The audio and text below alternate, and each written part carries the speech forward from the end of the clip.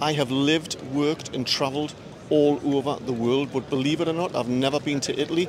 And somebody has just come up to us and said, if you have a look at a map, Italy looks like a boot kicking an island. I said, don't be so silly.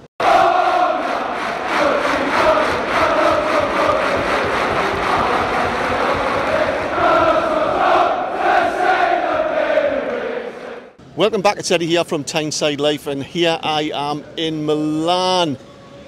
And when I did a video about this, when we first found out about being drawn with AC Milan, some people put comments on my video saying, oh, give Milan a miss, it's a shithole.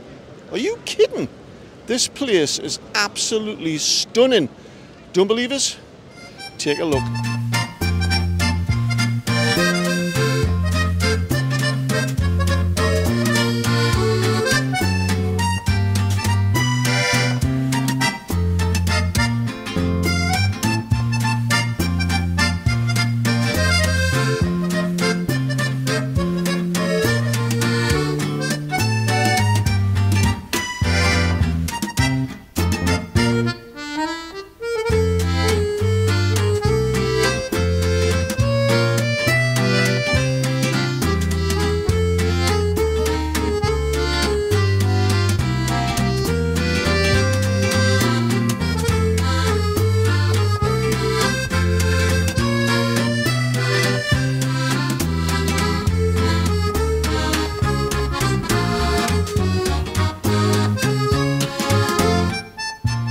Fantastic. So I'm currently more or less in the heart of the city, and behind me here it's the Duomo Cathedral. It's the 5th largest cathedral in the world, the biggest Gothic cathedral in the world. It's absolutely stunning. But did you know they started to build it in the 1300s and finished it in 1965? It took nearly 600 years to build, man. When the Romans come up to Newcastle, it took them 6 years to build an 83-mile wall.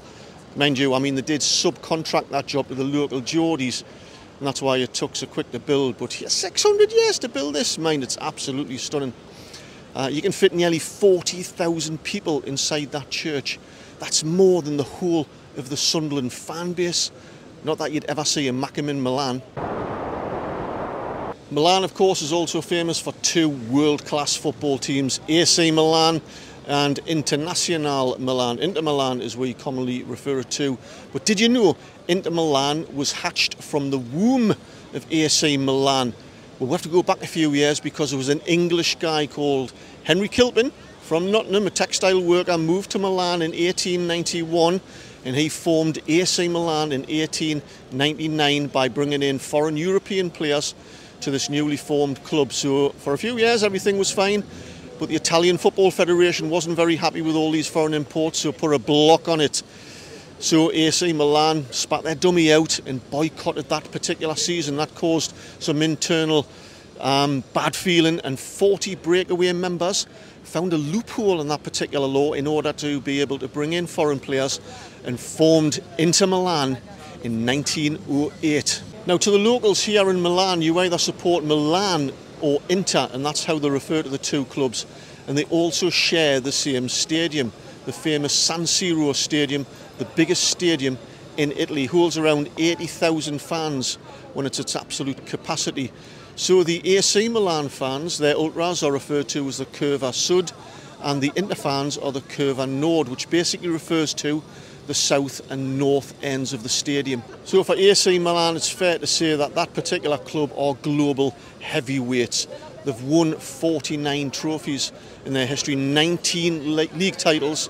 They've won the Champions League 7 times, second only behind Real. Forza Milan. Ah, hello there. Come here. Hey, come. I don't speak English. I don't either. Sandro Tonali. 3-0. 3-0. 3-0. To Newcastle. Giroud. Giroud. Oh, good player. What about Sandro Tonali? Tonali, very good player. Very good. Yeah. Very forte. So they were spot on. AC Milan fans, of course, we have snatched their baby from them, Sandro Tonali. I don't know how he's going to feel if he's going to be playing tonight. It must be quite an emotional bit of turmoil for him, but I hope he's playing and I hope he scores a hat-trick. But it's fair to say, in terms of their success, they've actually had a bit of a barren spell over the past 10 years or so. They've only won 2 trophies. They won the league title in 21-22 season, but they're still a very, very dangerous outfit. They were beaten in the semi-final of the Champions League to their bitter rivals Inter just this year. They've had a good start to the season. They've won 3 out of their 4 games, but the last game they played against Inter, they were thrashed 5-1. I don't know if that's a good thing or a bad thing for Newcastle. Of course, famous players that AC Milan have as well. You'll recognise Olivier Giroud, dangerous centre forward. Christian Pulisic, the American who just went there. And also Ruben Loftus-Cheek playing on the right-hand side. Anyway, let's see what some AC Milan fans think of the match tonight. Aldo. Aldo, nice to meet you. I'm Eddie. Nice to meet you too. And of course, AC Milan are a big club. Very famous. Newcastle United, very small. Yeah, but I think Newcastle is a really good team to fight together tonight, and it's I think a good match to see and enjoy. How do you feel about Sandro Tonali coming to Newcastle? For us, Sandro is a Rossonero heart, so if we are really, so a really nice boy, Milan supporter, so it's for us. Maybe one day come back and enjoy together again the pitch. And the score prediction, what do you think the score will be? 2-0 to Newcastle, maybe? What? The result? The result. Maybe 1-1. Oh, wow. Anyway, that's enough about AC Milan. What about Newcastle United? Well, of course, in terms of European competition, we're novices.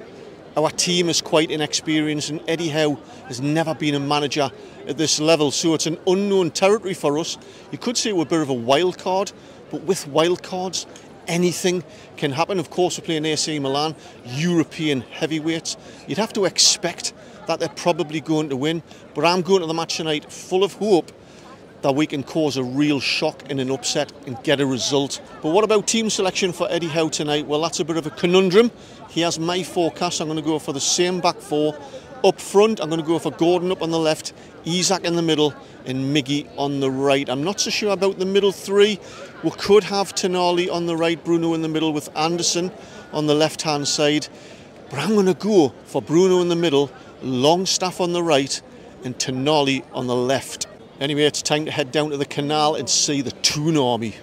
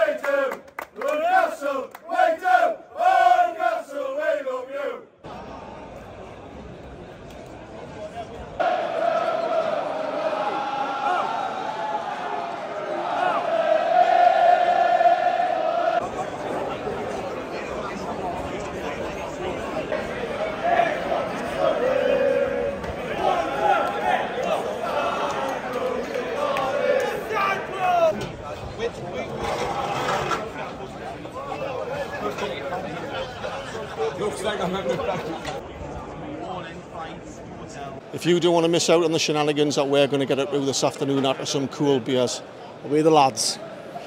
Make sure you subscribe so you don't miss out.